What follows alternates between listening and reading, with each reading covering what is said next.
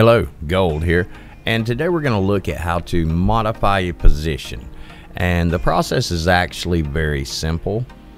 We're going to modify this P40 that we see on the line of code here in this routine number 1 that I created. Now, to begin with, to modify a position, the first thing I'm going to do is go to manual mode and turn my motors on.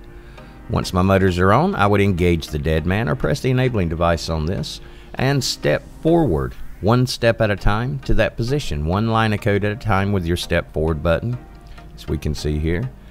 And I continue stepping forward until my robot reaches P40. It's on its way, and that's the good thing about step forward, it will stop exactly at that position. So now that I'm at P40, the next thing I need to do is to make sure that I tap this line of code and put my cursor on it. I want to ensure that my cursor is on this line of code. If it's on another line like this, then I'm going to end up modifying the incorrect line. So always verify your cursor is on the correct line of code. It's one of the most important aspects of this. Once I verify my cursor is on the correct line, my data looks good, I'm just going to modify the position here. So at this point, I simply just jog the robot into what I feel would be a more suitable position or pose for this particular P40 or point 40. And we're just going to jog it over here like this, and we're going to say this is a better or more suitable position. This is what I needed for this P40 instead of the original. So at this point, it's very easy. I press pause mod, and it tells me this operation cannot be undone. Tap modify to change the position of the original P40.